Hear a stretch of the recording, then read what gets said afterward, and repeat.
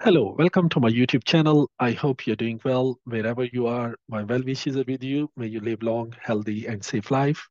This tutorial is about the sustainability dashboard, which LSEG Workspace has created to give the user the quick and efficient view of the sustainability performance of any particular company. I will first show you how to access the sustainability dashboard in the LSEG Workspace. Number two, I will give you the overview of the sustainability dashboard app. Number three, I will show you the definitions used behind the sustainability dashboard and the various data export options.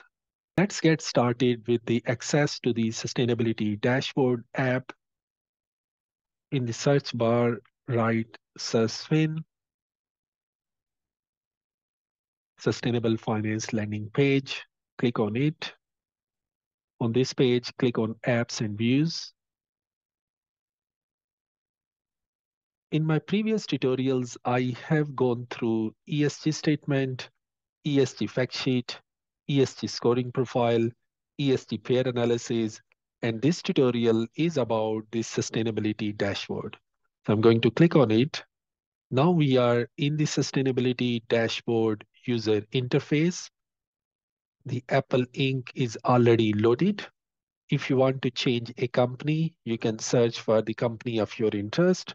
Let's say I'm interested in BHP Group Limited. I have written BHP. The first option is the BHP Group Limited. I'm going to click on it and I have loaded a BHP Group Limited. Similarly, you can load any company of your interest and you can then navigate through the sustainability dashboard.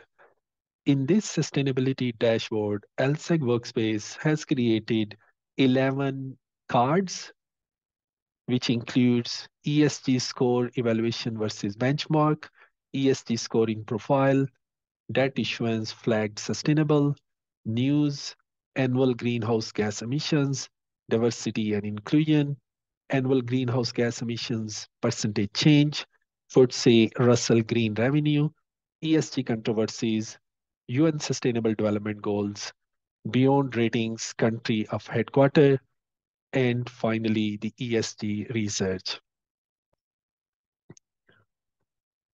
For each scorecard, you can go into the base application from where the scorecard has been generated by simply clicking on these links.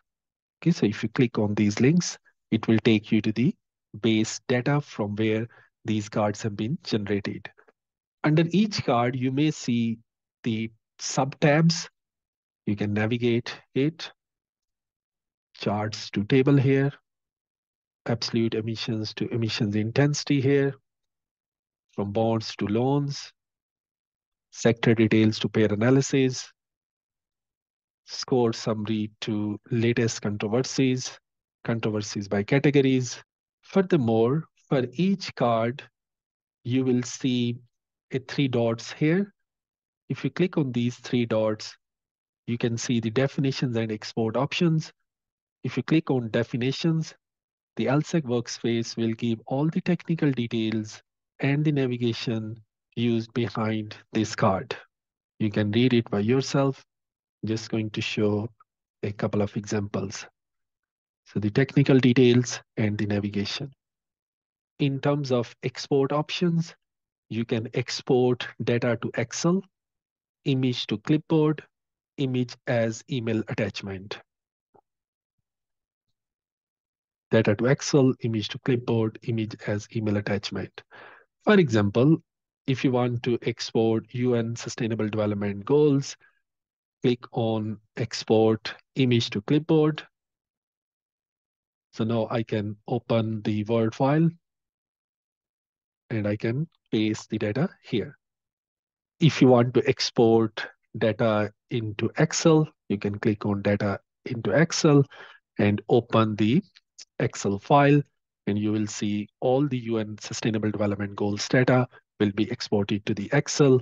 This data shows out of 17 Sustainable Development Goals, BHP has committed to 11, which are true, and remaining 6, the BHP has no commitment based on the data collected by LSEG Workspace. Similarly, you can export the controversies as image to clipboard.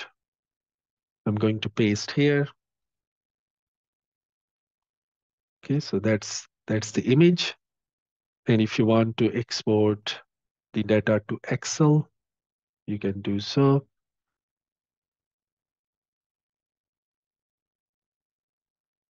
Okay, so the controversies data has been downloaded in Excel as well for your further analysis.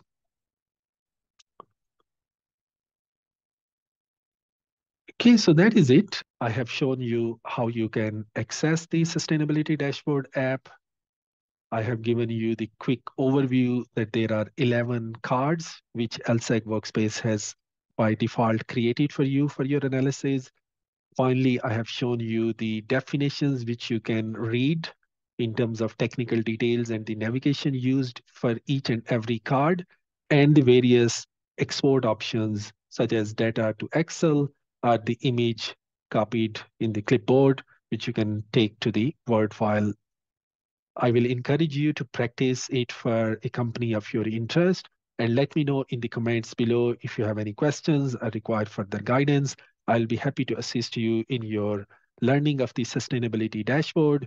The more you practice, the better you will become. I'll see you in my future tutorials. Till then, take care and have a very good day.